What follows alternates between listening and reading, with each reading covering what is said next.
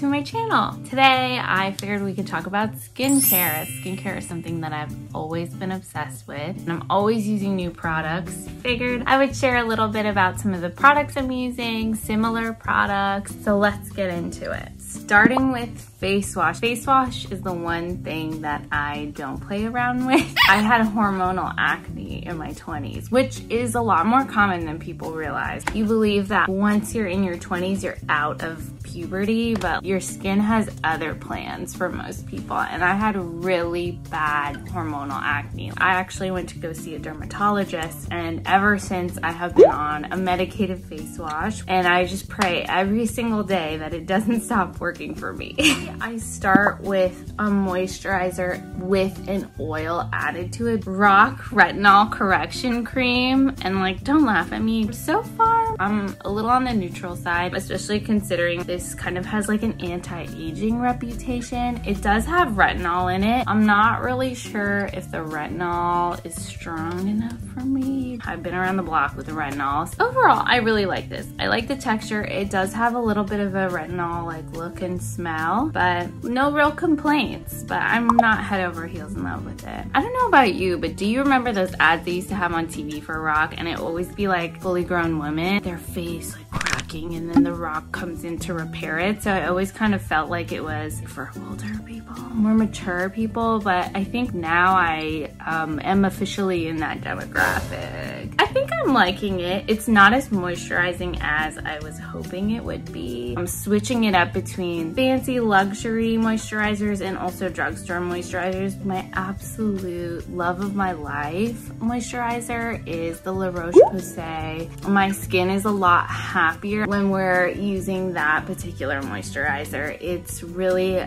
focused on helping your skin under the surface. I don't know if this is a myth or not. I always fear that my face is gonna get too used to one thing and then it won't be as effective. I really try to switch it up. Plus, it's fun to shop around. In all of my life, La Roche-Posay products are my #1 favorite. I'm a fan. I have used almost everything that they make. It's accessible. You can get them at drugstores, you can buy them on Amazon. It's kind of everywhere. Others I really like are Belief's True Cream. I really love the Peter Thomas Roth Water Drench Moisturizer, the Kate Somerville Goat Milk Moisturizer, as well as the Etude House Moistful Moisturizer. I know people are gonna hate that word. They all have a similar texture. I really like a thick, creamy, rich moisturizer, but everybody's different. This is just me. I don't even put my skin in a category. I just know that she's thirsty and she has a lot of needs. Winter, spring, summer, or fall, my skin is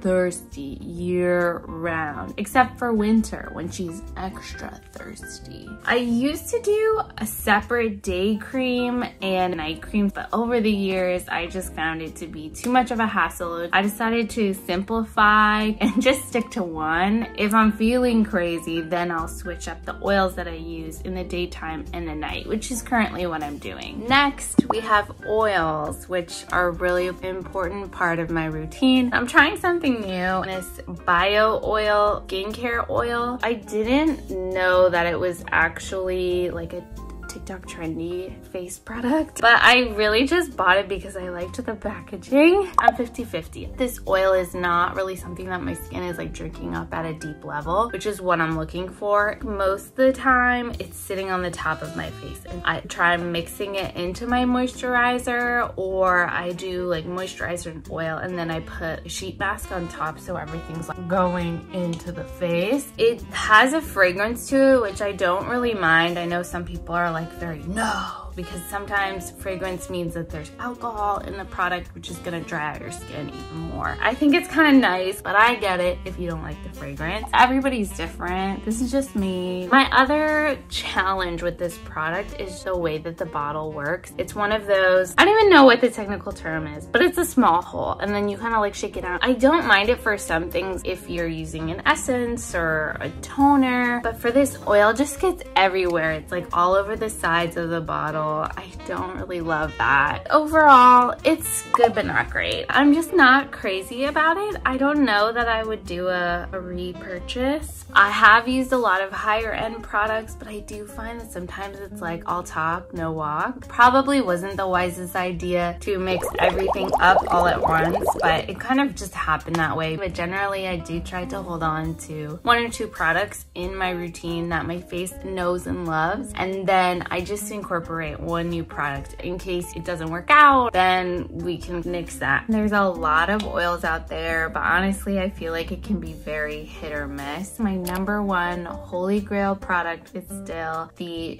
Shea Moisture 100% virgin coconut oil daily hydration overnight face oil. That is like the official name. It's a long one. That is my favorite face oil. I have used Josie Marin's 100% pure argan oil. I didn't find that it was as moisturizing as the Shea Moisture. And I just keep coming back to it again and again and again. Every time I get a new face oil, I just use it and reminisce about how good my life was when I was using Shea Moisture.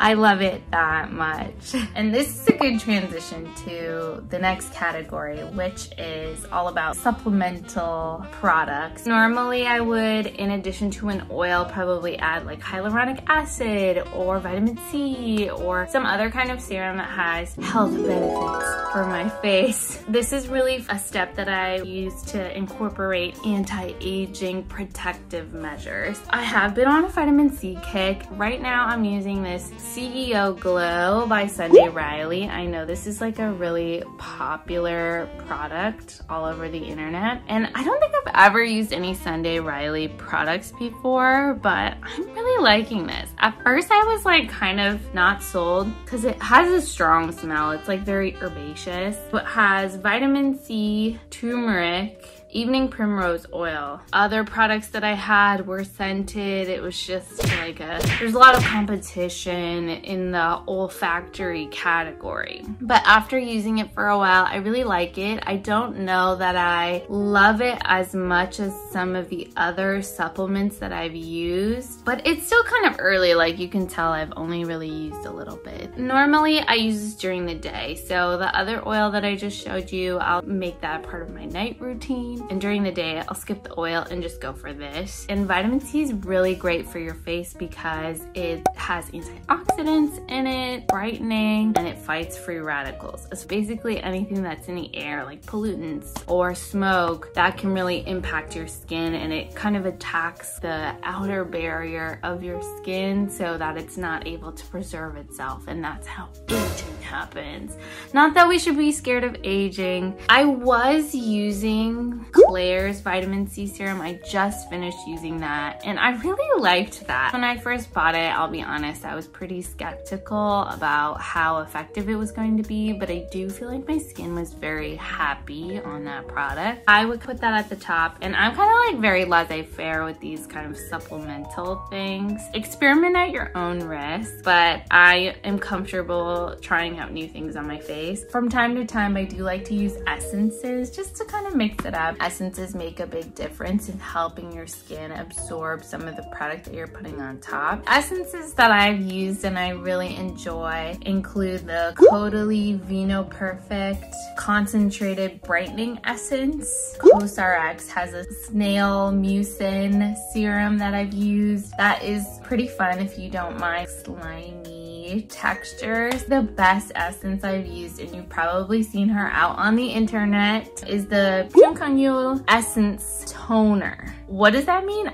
I don't know. I just know that it works. So I've covered all the basics, but I just wanted to throw in a few bonus products here. I do use sunscreen every single day. Sunscreens are also a thing that I really love to play around with. And right now I have been using the Misa Waterproof Sun Milk SPF 50. It's very different from what I normally use. My go-to is the Elta MD sunscreen, and you've probably seen that everywhere. A lot of people use it, and they have a few different varieties of that product. Also big fan of La Roche-Posay, my favorite. They have a lot of different sunscreen options. SPF 30, SPF 50, SPF 60, and it had a velvet finish. I highly recommend those. And this I actually have really been enjoying. For me, sunscreens are really difficult to gauge the effectiveness compared to other parts of your skincare routine because this really is a waiting game. I really like the consistency. It really is like a milk. The other thing that I wanted to share is the La Roche-Posay product because I'm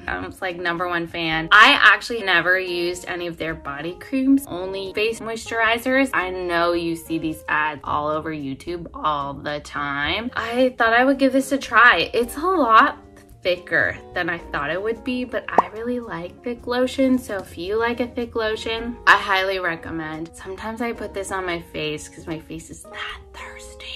You don't believe me, but it's true. My face really likes it. It's meant for sensitive skin. They say it's good for babies. You can put it anywhere on your body. Normally, I would have qualms about putting other products on my face, but this one, no hesitation and no regrets. That's my little skincare haul that I wanted to share with y'all today. Let me know what you thought. If you have similar products that you like to use, I want to know what you think in the comment section. And don't forget to like and subscribe. Thanks for watching, and I'll see y'all in the next one. Bye!